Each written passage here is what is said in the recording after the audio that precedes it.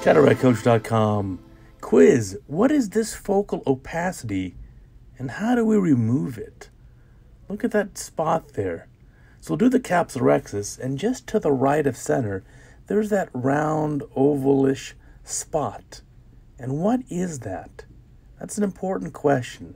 Is that just part of the cataract? Will that come out when we remove the nucleus? It doesn't look like a typical cataract change. And only here with this very strong red reflex do we notice it. In pre-op testing, it wasn't very obvious, but now we can certainly tell.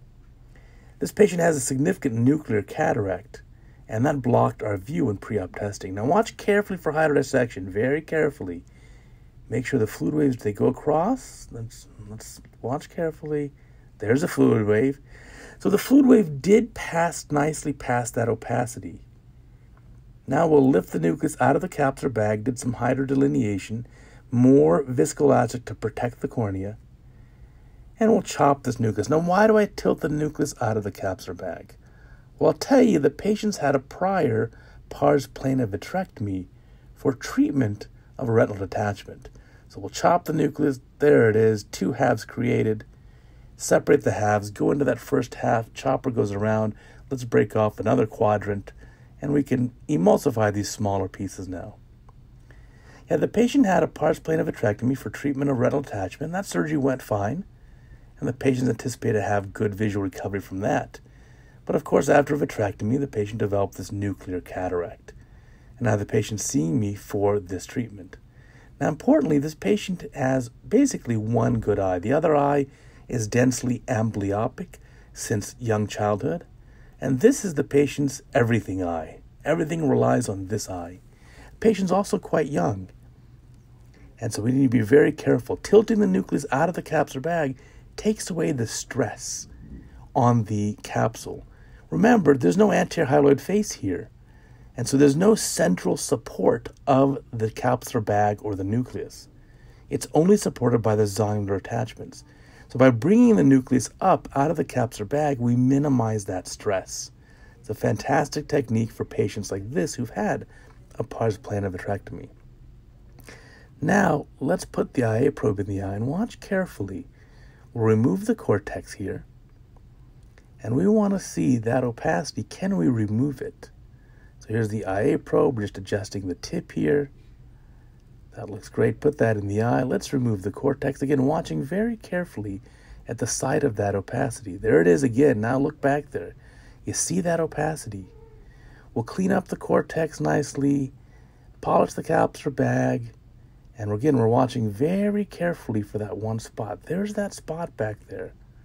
And what do we do with it?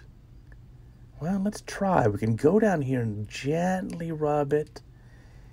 Use a little bit of gentle vacuum to try to remove it. Maybe is it a plaque? No. In fact, this spot is on the posterior side of the posterior capsule. It's on the back side of the posterior capsule. And likely this is just a side effect of the prior pars plana vitrectomy. Now the surgeon did a beautiful job in fixing the retina. Retina looks great. But this can be a spot where there's inadvertent touching of the posterior capsule by the vitrector.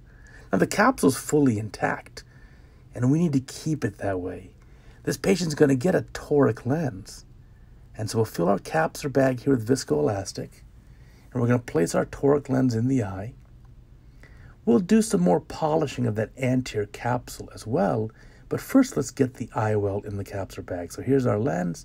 We'll deliver that nice and slowly into the capsular bag. Here it goes. Now we'll use that chopper to line up the lens. Place that inside the capsular bag.